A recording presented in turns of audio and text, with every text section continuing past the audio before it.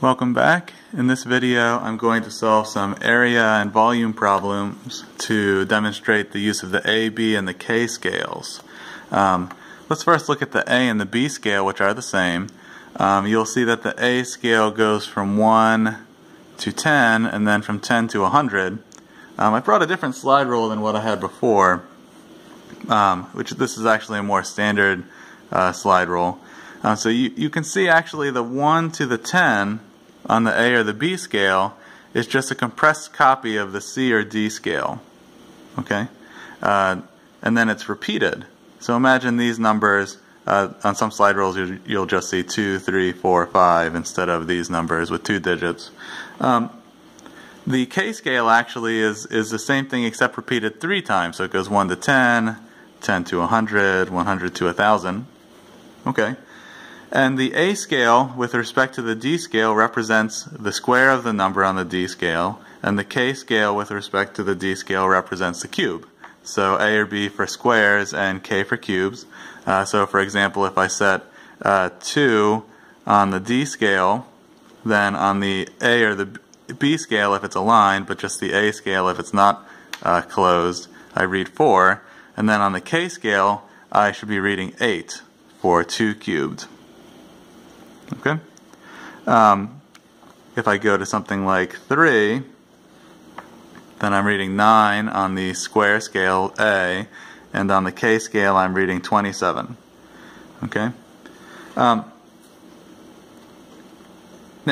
since they're just small copies of the C scale, you can use the A and the B scale for multiplying and dividing in the same method as the first video from this series. That's another trick. So A and B can multiply and divide in the same way as C and D can multiply and divide. Okay, so let's use the combination of those two ideas to compute the area of Bob's pool. Bob's pool has a radius of 9.1 feet. Sorry, mislabeled here, 9.1 feet. What is its area? Well, I know area is pi r squared for a circle.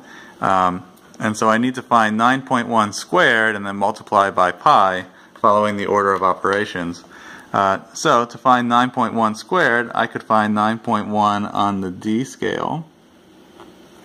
Okay, hard to get this whole slide rule on the video, but I found 9.1 on the D scale.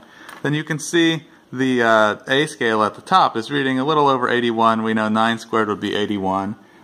It's not too important exactly what it's reading because I'm going to take that result which is on the A scale and immediately multiply it by pi. So I'll use the method from the first video where I align the index, okay, and then once I've aligned the index to multiply by pi, I go out to pi. Now you see pi is marked on the B scale. Okay, so I've aligned the index with the number, and then I go out to pi using A and B instead of C and D.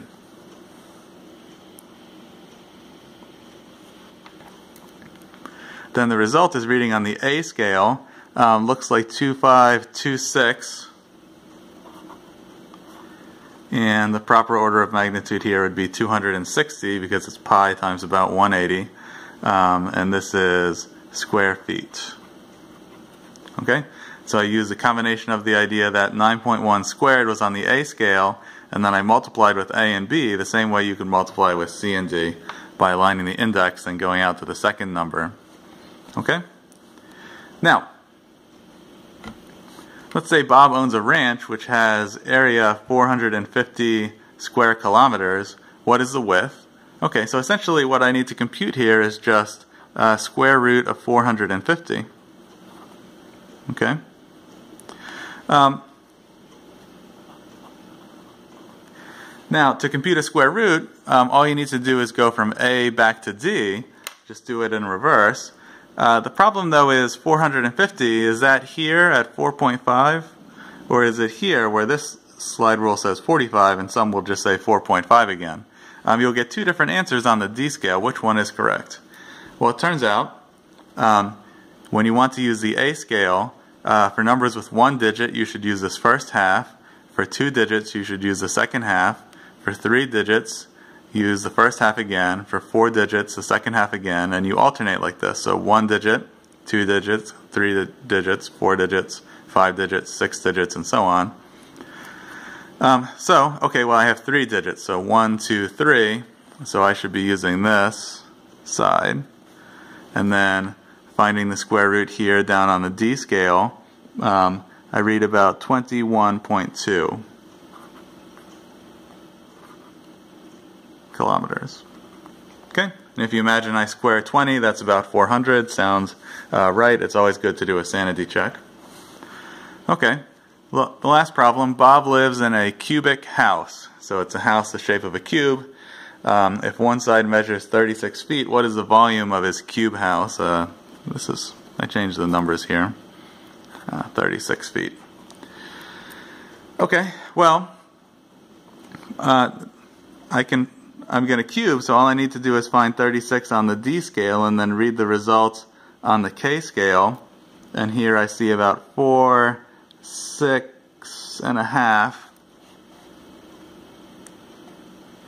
So volume here is just 36 cubed, and this is about 4, 6.5.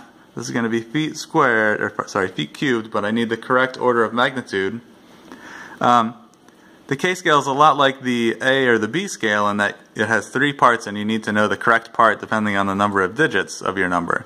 So for numbers with 1 digit, you should be here, 2 digits here, 3 digits here, 4 digits here, 5 digits here, 6 digits here, 7 digits here, and so on.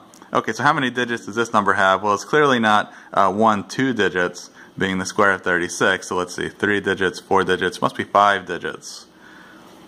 Okay, so the correct order of magnitude for this number is having 5 digits. And Bob's house has 46,500 cubic feet of volume. Okay, hope you enjoyed this, and good luck.